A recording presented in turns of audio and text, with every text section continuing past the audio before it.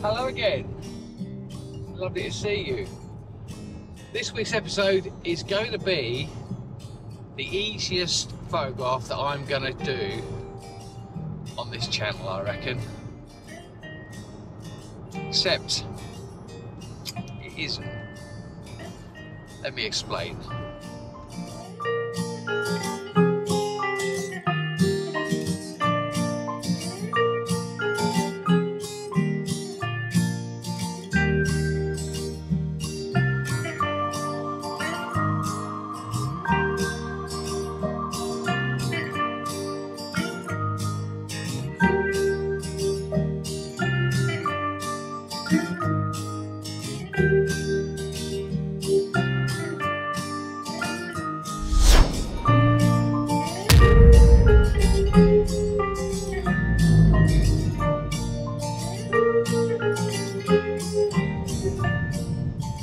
Before we get into that, I just want to say that this is not an original photograph by any means. It's not something that I'm going to be the first person to do. Thanks for that really go to several people. I remember seeing this photograph taken by a guy called David Ball Photography. I know that Neil Burnell has shot it. He shot it in some mist. And also my mate Shaun Mills, who goes by the name of Mersey Millsy, gave me the heads up. He shot this really well and gave me the heads up on the conditions that I needed. So I want to say thank you to those guys. But if this shoot comes out the way I'm expecting it to, I'm hoping it's going to come out, this is going to be a portfolio image. And that's quite something for the middle of the day.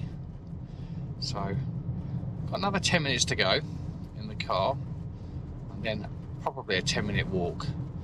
When I'm actually at location, I'll tell you all about how this is not quite as easy to photograph as maybe I've been making out.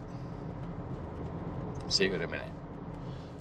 So the reason this photograph is not as easy as I've made out is because of this. I need the tide in, and today is only one of 3 days this last couple of months where the tide is going to be high enough. Because this picture is going to be a long exposure photograph of these lovely beach huts. 1624. I'm going to print it, I'm going to show you, I'm going to get very excited, and I'm going to put it on my website. Let's get to work. So we've got the camera. Just got to be careful. There's a really convenient wall here, but the legs can easily slip in the gap. So I'm just going to be a little bit careful without getting too excited. I'm going to use for this, I want a 2-minute at least exposure, because I want to completely blur this water. And this is going to be, some people would call it minimalist. It's long exposure photography. Some people would call it photographic art, I guess. So I'll let you decide. But what I've got on the front, so we've got a polarizer here, because that's going to take the glare off the water. And then here we've got a 16 stop neutral density filter. See that slipped in there? It's on the back slot, so that we've got no light leaks, and that's going to slow the shutter speed down to something around 2 minutes, because it's the middle of the day. I'm wearing jeans and a pair of trainers. I've had to walk about 100 yards. It's an easy picture, but there's only 2 or 3 times every couple of months that you can photograph it. So I'm going to focus up with the polarizer on, and then I'm going to do a test shot. Now high tide is actually another half an hour, so, and it's already high enough.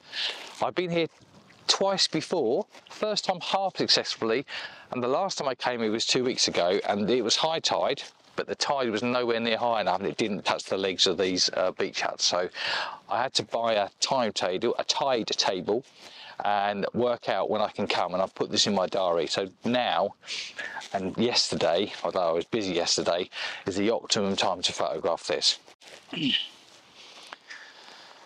So that really is all I need to do. I mean, the composition is pretty straightforward.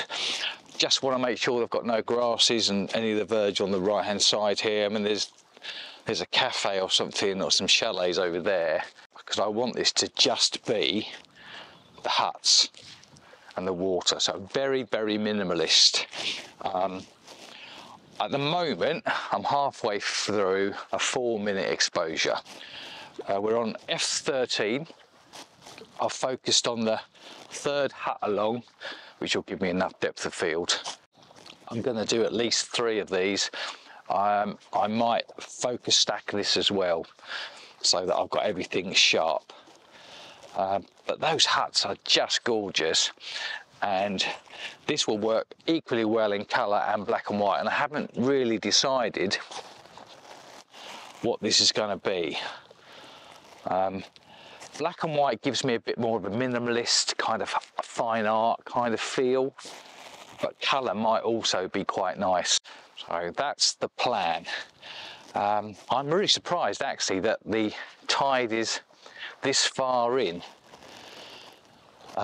It may be that it opens up possibilities of doing this another time, but I mean, it's just the most pleasant thing. I've had a nice coffee in the car, not far to walk. It's 11 degrees, it's the middle of February. Yeah, great. Right, 50 seconds to go. I'm going to have a little look and see what that looks like. I'm going to make sure that I thoroughly check this by looking at it on the back of the screen. The crop I've gone for, I'm sure you won't be surprised to hear, is a 65-24. And that's really how I envisaged it. I'm going to have to get my panoramic paper that I've got. I haven't got the colour profiles, the custom profiles done for them. I sent the paper off, but photos, I don't know whether they lost them or whether I didn't put them in, I don't know. But this is going to be printed out on some photographic panoramic paper, but I might end up doing it on the paper that I normally use, the A2 paper, and have this printed out.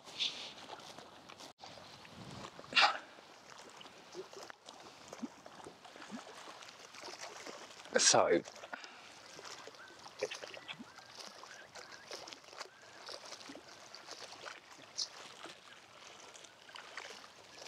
nothing. Oh, so what I'm going to do is Lee, who make the filters that I'm using, have got an app. So on my phone, I'm going to go to have a look and see and work out the exposure, because I've just photographed it with the camera using the camera meter system, and it doesn't work at all, miles out. So I've had to open the aperture up to f6.4, which is not very much, but that should give me a 4-minute exposure according to the app. So what I will also do is I'll do an 8-minute exposure, which doesn't hurt. That gives me another stop of depth of field to get everything in focus. And then I'm also going to try and shoot one focus stacked. So not quite as easy as it looks, I guess. Right, let's go and do that. So this is the Lee Pro Glass filter app, and the first thing that you have to do is go along the top and select your filter, and I've got a 15 neutral density filter on front, so I took it off to start with, metered it, was getting a 15th of a second, but as you can see that was giving me 32 minutes as an exposure. So I decided that I could adjust the aperture to get 1/2 of a second, and that gave me 4 minutes. So that's what we ended up doing. Well, this is proving really difficult. I've only taken 2 shots. One was so dark you couldn't see it and the noise would be horrendous. Then I've used the app, the Lee Exposure app, to work this out properly, and the exposure that's just come out of the camera looks very blurry. The sun keeps coming in and going out as well, which doesn't help with a 4-minute exposure. I've taken the polarizer off the front though, just in case that's causing a problem. And that gives me the benefit of giving me another stop and a bit on the depth of field. So I've now gone down to f9. I've still got a 4-minute exposure. Hopefully this will be the one, because if not I'm going to start to panic, but I can't see what else it can be. So luckily the sun's gone in a bit. I'm still getting plenty of high tide, so I reckon I've now got, high tide is actually in about 5 minutes time, but I've been photographing half an hour, so I reckon I've still got half an hour the other side as well. So don't panic, Dave, don't panic, we'll get there. Right, let's see what this one looks like.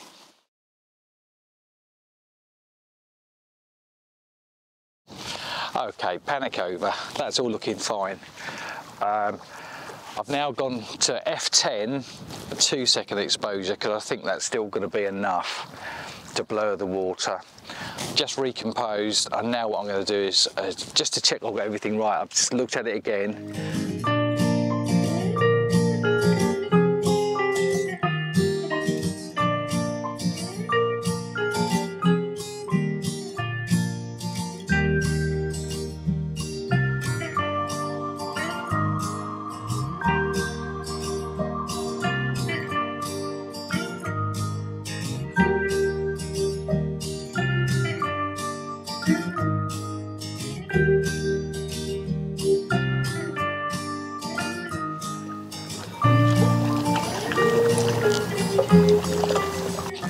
So this may seem a bit odd, but I put my hat over the camera, not because it's cold, but because with long exposures, what I've noticed in the past is you can sometimes get light back through the viewfinder and it degrades the quality.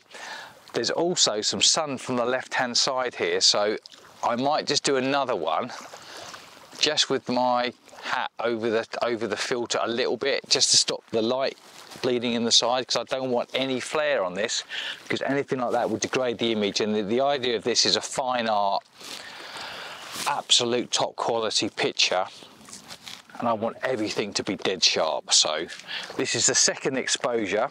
This one's 4 minutes though, because I've shot a 2-minute one, and I think it does need 4. The 2 minutes is a little bit too dark. So 4-minute exposure is what we're going to do. Shot one now. I'm then going to do another one with the hat over the top, just to make sure that I've covered it. I mean, I only need one image, but it's really important, as it doesn't come along very often, to get this right. So I hope you've enjoyed that. Let me show you the print now.